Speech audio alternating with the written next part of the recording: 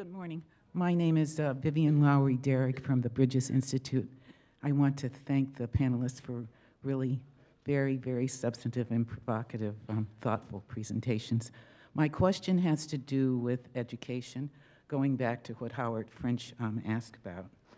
And Amadou Sy talked about the linkage between education, programming, and tech, and the technology revolution.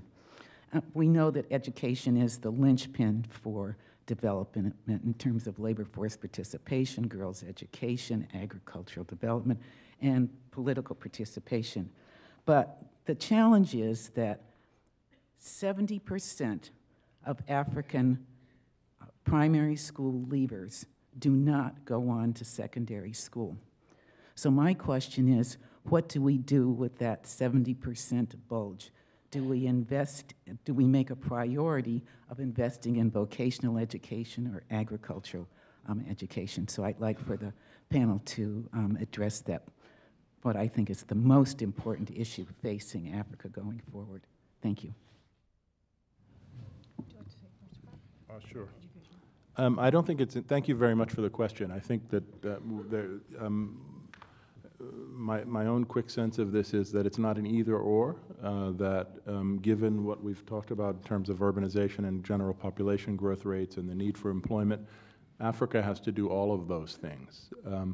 I think that we've reached a point in time where basically every African country should have universal primary education enrollment across both genders. That there's just basically no reason for that not to happen.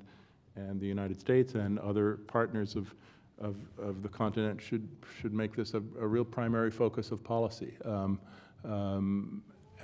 I focus in a lot of my own work and reporting and thinking, partly because of my own vocation, at the other end of the tunnel on higher education. And Ambassador Thomas Greenfield spoke, I thought, very interestingly early this morning about how a generation ago African universities were producing truly stellar talent, academically speaking, and how they're across many, I again hesitate to speak too broadly about the continent, but in many countries, the university landscape has been devastated.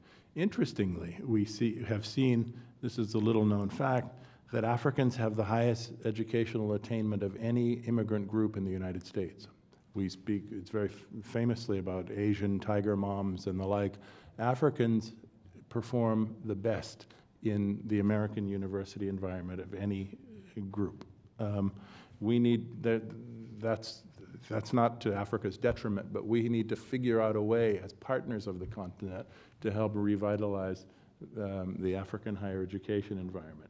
The question, the excellent question that was posed was, what do we do in the middle? And I don't have a great answer to that, but vocational school and agricultural school seem to me to be tremendously important.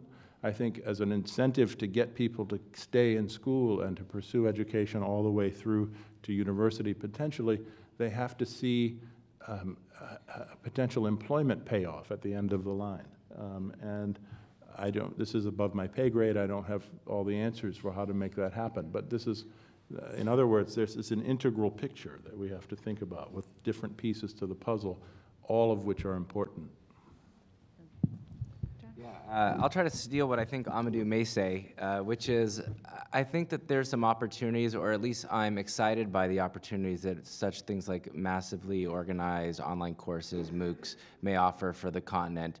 I know that in the American system, a lot of professors and universities have had a mixed result with it, but I am curious on whether there can be a way to find a burden sharing with African countries on this, ways to perhaps think about where you want to focus the intervention, how to get other professors into classrooms, how to use mobile apps to deal with things like numeracy or literacy. It's not a 100% solution, but I wonder if there's ways to partner with African countries so that we can, either at the nation-state level or at the subnational level, think about where the African countries' resources are best for education and how the global community can help augment or complement them. I mean, it's a difficult question, definitely. And I would agree that we need everything from primary education all the way to vocational to higher education. But one thing I've noticed is, you know, in many African countries, in our rush to really meet the Millennium Development Goals, sometimes we have, you know, try to have these primary, universal primary education and so on, but at the cost of the quality. So the quality of education sometimes, even for primary, has gone down in many countries. But I think at the end, maybe the only thing I can say is just to have a holistic approach. I mean, I doubt that I have seen in many countries a minister of education sitting with a minister of industry, sitting with a minister, you know. You need to really think forward and see where the gaps are, and also have the business community play a bigger role. There's a lot of learning that can happen in businesses. Yeah. Just very quickly, Vivian, good question. Nice to see you. It's a great question. We went from a period where there was really no investment in primary school or secondary school. Fortunately, over the last couple of decades, there has been the investment in primary school. Enrollments have gone up. Now we need to shift, exactly as you point out, to secondary education and beyond.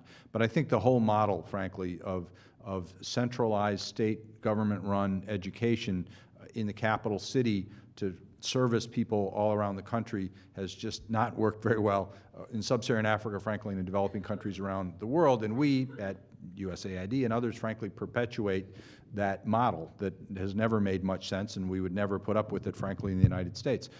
So I think there needs to be some very creative rethinking of the education system with a big agenda on improving quality and making those investments to improve the quality and access to those that are left out, again, particularly girls, in the years to come. But it's going to take a real rethinking of the basic model.